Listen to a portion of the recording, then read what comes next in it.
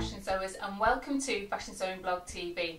I'm Colleen G. Lee, and in this video tutorial I'm going to show you how to fray the edges of your fabric. Here I have two examples of frayed edges on fabric. The first one is on the crosswise grain of the fabric, and you can see this beautiful fraying on the edge. The next one is on the lengthwise grain of your fabric, and as you can see it's a lot more fuller. Now this is a beautiful decorative finish to any sewing project, and that is what I'm going to show you how to do. The first example is the crosswise grain.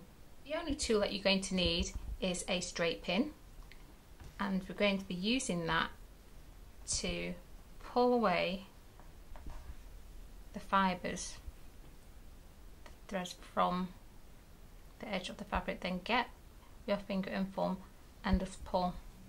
I've got quite a few there. It's quite an easy process to do on the crosswise grain. On the lengthwise grain it's a bit more difficult. I can pull about 3 at the same time, and you just keep on doing this until it reaches the desired length. Next example I'm going to show you is the lengthwise grain. Again, you just need your pin, and you're going to get the fibre, the thread of the fabric, and pull that away, and you're using the pin to tease it away. And with the lengthwise grain it's a bit more slower process if you want to pull more than 2 strands of thread.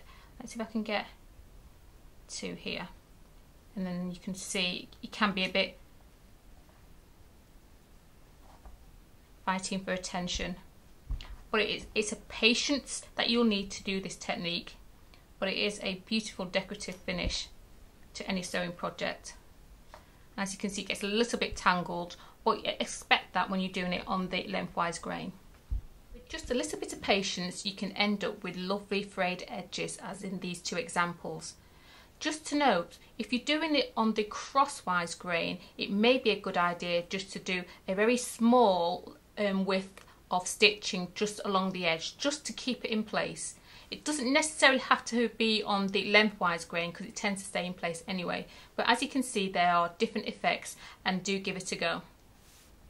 If you're looking for something different and decorative for a sewing project, why not give this technique a try? Don't forget to subscribe to Fashion Sewing Blog TV for free weekly video tutorials, and if you have any comments or queries, please put them in the comment box below, and I will see you next time.